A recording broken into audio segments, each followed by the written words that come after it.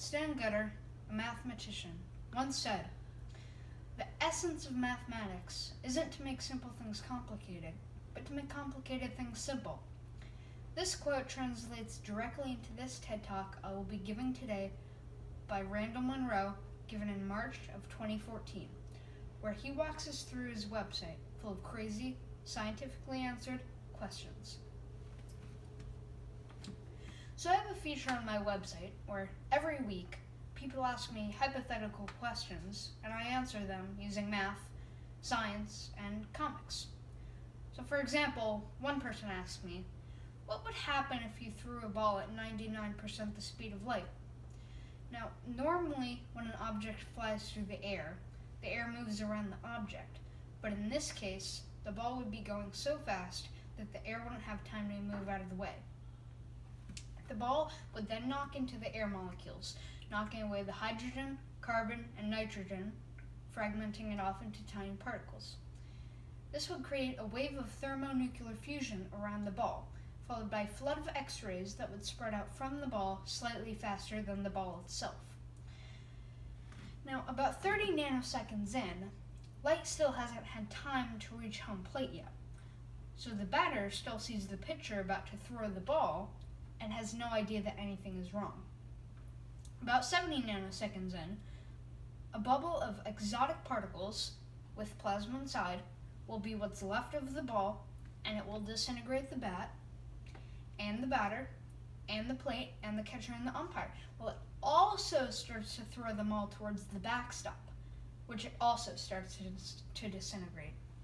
So if you were watching this far away on a hill, ideally, what you'd see is a bright flash of light that would fade over a few seconds, followed by a blast wave that would spread out from the stadium that would shred trees and houses, with a mushroom cloud rising up over the ruined city.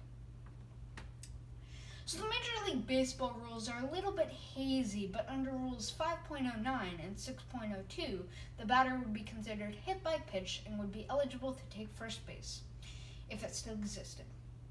So those are the types of questions I answer. Another one I got was, scientifically, what's the fastest way to hide a human body? Can you do this one soon? But one day, I got a question about Google. If all of Google's data were stored up on punch cards, how big would Google's data warehouse be? Now, Google's pretty secretive about their operations. I've tried asking employees who work at Google, and they're not giving anything away. So, I did some calculations. The first thing we can look at is money. How much money is Google spending? Because they have to release an average amount of money to the public.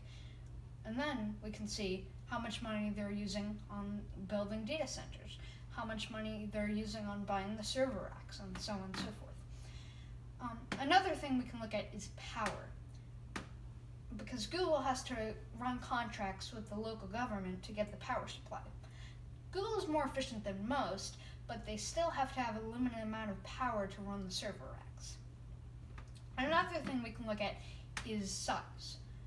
You know how big one data center is, then you can average it out over all the data centers that you know of to see how much data you can fit in each one.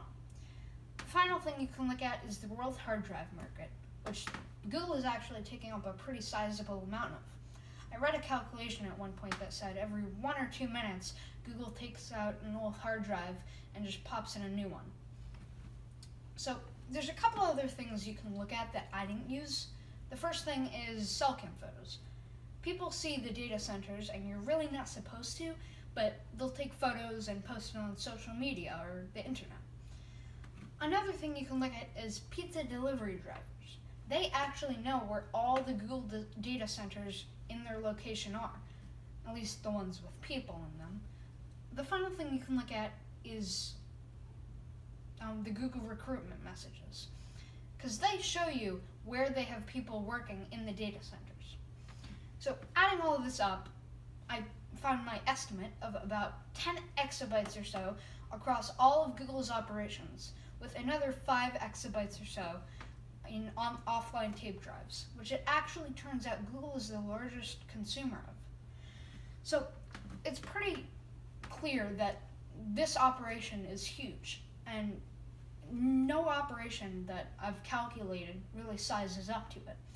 A lot of other people think, oh, the NSA, but we can use the same methods to calculate how much data the NSA has, and it's clear it's not the size of Google's. So, using this, we can get to our final answer. How many punch cards would this take up? So 80 characters fit on one punch card, and about 2,000 or so punch cards can fit in a box. So if you were to put these punch cards, say, in my home region of New England, it would cover the entire region up to a depth of 5 kilometers, which is about 3 times deeper than the last ice age. So obviously this is impractical, but I posted it on my website and I said, well, I guess we'll never know. So a couple weeks later, I actually got a box in the mail, and I said thank you. I opened up the box, and it was punch cards, Google branded punch cards, and on these punch cards were little holes. So I got some software to read the holes, and it turns out it was a code. So I got some friends over, and we cracked that code. Inside that code was another code, and then we cracked that code, and inside that code were some equations. We solved the equations, and out popped Google's official comment to my page. No comment. So I love calculating these kinds of things because it's no harder than moving some numbers around on a piece of paper. It's really just a Sudoku puzzle. But sometimes I don't love calculating these things. I got an email in my inbox one day that said, urgent. If people had wheels, wings, and were able to fly, how would we distinguish them from airplanes? Urgent.